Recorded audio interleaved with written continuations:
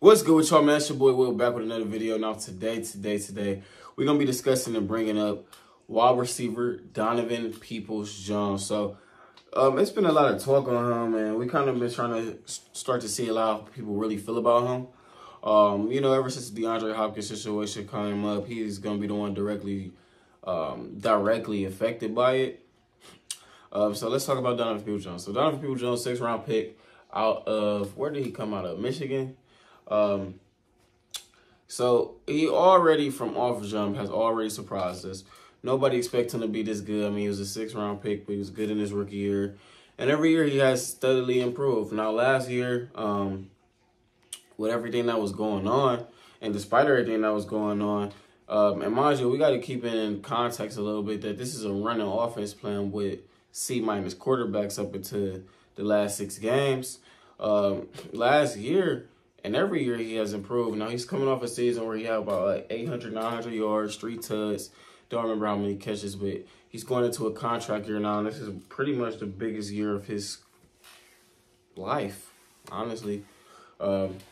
Make sure y'all like, comment, and subscribe as well. We got a 100 sub giveaway, man. Just comment down below. I'm going to make sure y'all follow all of my social media accounts, Instagram, Twitter, and sub on here. But yeah, we got 100 sub giving away. I'm giving away a jersey. All y'all got to do is just comment done and making sure y'all following me on both. I need 10 entries. When at least 10 of y'all got to enter. If 10 of y'all enter, then it's a 10% chance of you getting it, or, more people can enter. But 100 sub giveaway, man. Y'all lock in with your boy. But getting back to this video. So one thing that I would say is kind of like to mention is Donovan last year with Deshaun kind of was like his go-to blanket guy. Like on all those big, over the middle or kind of riskier throws, it was more to Donovan Peoples-Jones. Watson ironically had a lot of picks to Swartz. But him and Amari Cooper's time and rhythm wasn't right on track. And then Cooper was hurt last year. So that also had a lot to do with it. Now, I will say this.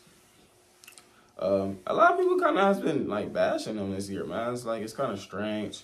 He's kind of been so underrated and flew under the radar. Just in the eyes of getting DeAndre Hopkins, a lot of you guys is kind of, disrespected him.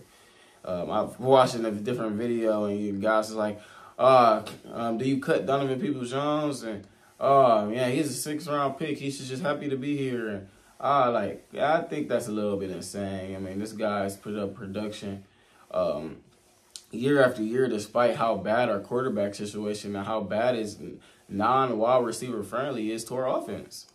And I think a lot of people forget about that. This was a running football team on top of having a backup quarterback for a vast majority of his career. Now, other wide receivers have simply, came out of that and came through that, and it didn't affect them. But let's keep in mind what he's been through. I think he could very easily go to the Jaguars, the Texans, the Colts, pretty much the NFC South or AFC South, and be a star wide receiver in that division. So I don't see why people kind of you put him on probably like 10 teams in the NFL. You could put him on and he'd be a 1,000-yard receiver. A more pass-heavy team and a team where he would be a number 1 or 2 very easily. I think he could be. I think he could very easily get over 1,000. 1,000 receiving yards and 5 TDs. So this year, Donovan, I'm gonna project him to get on a high rate. I'm gonna say he gonna get 1,000 yards. All the data and analytics is there for him to do that, and he's playing with the best quarterback and the best time for him to do it. I think I'm gonna say my prediction, I say he's gonna get 1,000 yards, 4 touchdowns, and it's gonna be his last season at the Browns unless they sign him. But yeah, I'm gonna think he's gonna get 1,000 yards. Now with him getting 1,000 yards, it's either gonna be him getting 1,000 yards or him getting like 7. And Elijah Moore getting like 800, 900. So we're gonna see, man. We're gonna see. I think Donovan Peoples-Jones and Elijah Moore has been two raw receivers that's been really affected by the quarterback and their situation that they're in.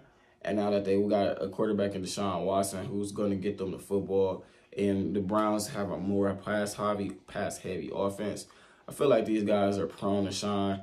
But, you know, when people like DeAndre Hopkins comes up and it's like, hey, well, we want D-Hop or Donovan Peoples-Jones, people like go out their way to say Donovan Peoples-Jones isn't good, which is simply not true. This is a good raw receiver and would start on most teams like he's starting on the Browns. So let's not keep that in. Let's not forget that. Just because we got a couple wide receivers now don't mean that we get to talk about our second best wide receiver on the team up until this point. He might still be the second best wide receiver on our team.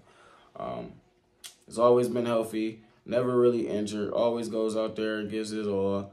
And then his issues is what he gets out his breaks kind of slow. He's kind of late on his route. But when you're in a rhythm and time and offense, and you're playing with Kevin Stefanski, Baker Mayfield, Jacoby Brissett, Josh Dobbs, and it's a rhythm and time and offense, you're going to be late when you're trying to get to your spot and you're getting out of your break slow. You know what I'm saying? Like, you're going to be late. So it's not going to, no straight sure, it's not going to affect him. It's going to affect him heavily with him getting out his break low and the rhythm and time in offense, because he's never going to be on time, making him harder for to get the ball. But with Deshaun Watson and it not being so much as rhythm and time in offense, he could kind of get away with that. So that's going to be my prediction. A lot of people probably not going to see this video coming, or people probably going to, y'all probably going to disagree with me because this is one of my first hot, bold predictions. I'll probably get into some of the NFL, like on a wide scheme of things, predictions, including the Browns one. But I'm going to say 1,000 yards for Donovan Peoples-Jones. I'm going to say he get a career high in 1,000 yards. I'm going to say he get 4 touchdowns. I don't know how many catches he'll do that on. I ain't going to predict that. But I definitely think he's going to have a career year with Watson. And a lot of people are going to remember, like, hey, this guy is actually good, you know? Like, he's actually good. So, yeah, I think 1,000 yards. He had like 800, 900 last year. He could get 1,000 with 4 tugs. That's going to be my prediction. You guys comment down below. What y'all think Donovan Peoples-Jones would be at? Where do y'all think he'd get to? I think it's all in line for him to have the best season of his career. With Coop going to draw most of the attention and most of the double teams. With him in single coverage, him, you know, and his flaws could kind of be hid by Deshaun. I think that's a recipe for him having a big year.